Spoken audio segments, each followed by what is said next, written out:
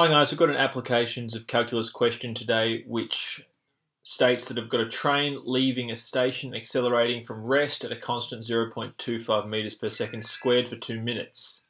How far does the train travel in this time? And what is the velocity of the train at the end of the 2 minutes? Okay, well let's unpack what we need to actually do here. So this is a sort of a question that's asking us about our knowledge of the relationship between velocity, acceleration, and displacement, or if we do them in order, displacement, x of t, velocity, v of t,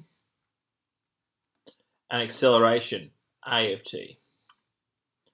Now, hopefully you guys will all be aware that if we're going from this direction, we're differentiating. So we're taking, we're doing dt to go that way.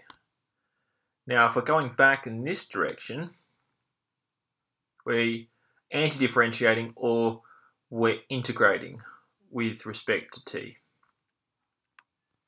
Okay, so to start with, let's see what we're given. So we're given a formula for, or a relationship for acceleration. So it's accelerating from rest at a constant 0.25 meters per second squared. So we can state, so let's just write down the question down, A. So we can state to start with that A, in terms of t, the function that describes acceleration is going to be equal to just 0.25. Now this is for the first 2 minutes. So you could write a domain there if you want to be super specific, but in this sort of question, I don't think it's necessary. So, how far does the train travel in this time? So we've got to go from a of t to x of t. So what we're going to do is we're going to start by going from a of t to v of t. So we're going to write the relationship. So v of t is equal to the integral of a of t with respect to t, which is equal to 0.25 t. Great. So you can see that our velocity will be increasing at a rate of 0.25 meters per second every second. Cool.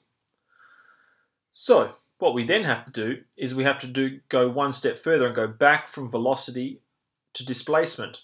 Now, what we could do is we could work out the integral, so we could work out the displacement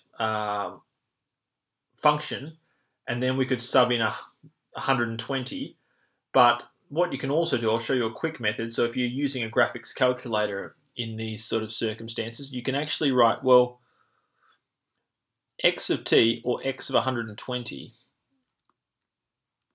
is going to be equal to the integral from 0 to 120. Now the reason I'm using 120 is because we've got this 2 minutes here. So because all of our other velocity, acceleration are all in seconds, we have to say, well, this has got to be 120 seconds. So, going back to this, to find out what our displacement is at 2 minutes, we can take the integral from 0 to 120, or 0 seconds to 120 seconds, of the velocity function.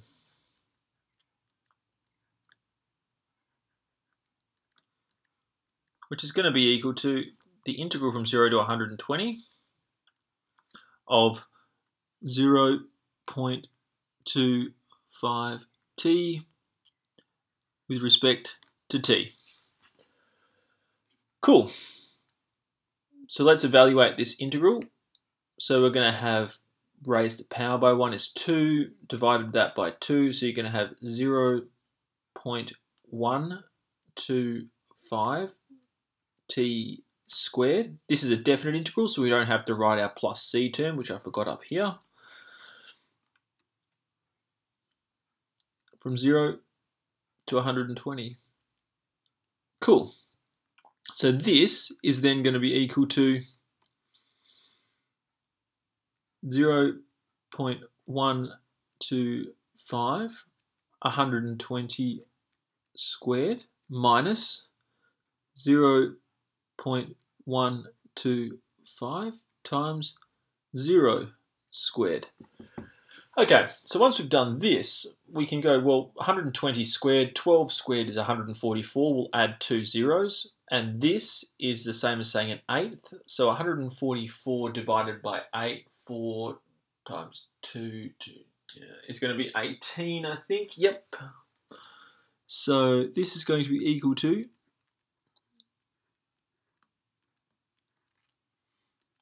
which is equal to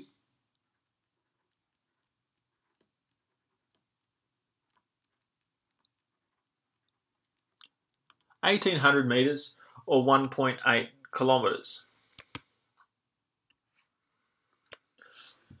Cool. So let's go to part B.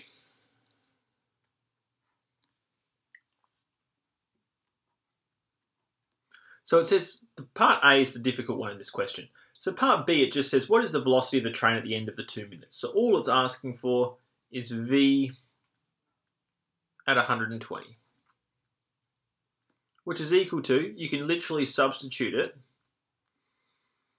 this 120 into that formula there. So you're just going to go 0.25 times 120.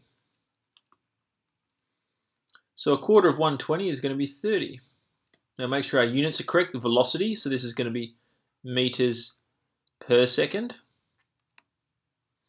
And that is our answer for part B. Not very complicated because we had to do part A to get to part B, so we can just literally use what we've done in part A just to compute part B. So not a very complicated question, guys. All we have to remember is our relationships between displacement, velocity, and acceleration. We have to understand that if we're going from displacement to velocity, we have to differentiate with respect to t. If we're going from velocity to acceleration, we also have to differentiate with respect to t. But if we're going backwards, like from acceleration to velocity, we can integrate with respect to t. And again, from velocity to displacement, we integrate with respect to t. So I hope this video has helped. If it has, give it a bit of a thumbs up, do us a favour, subscribe to my channel, and I'll see you guys all next time. If you have any problems, just make sure you send them to me, because I'm always looking for new problems to post videos on. So yeah, don't have any hesitation to send them to me, and I'll give them my best shot. Alright, I'll see you next time.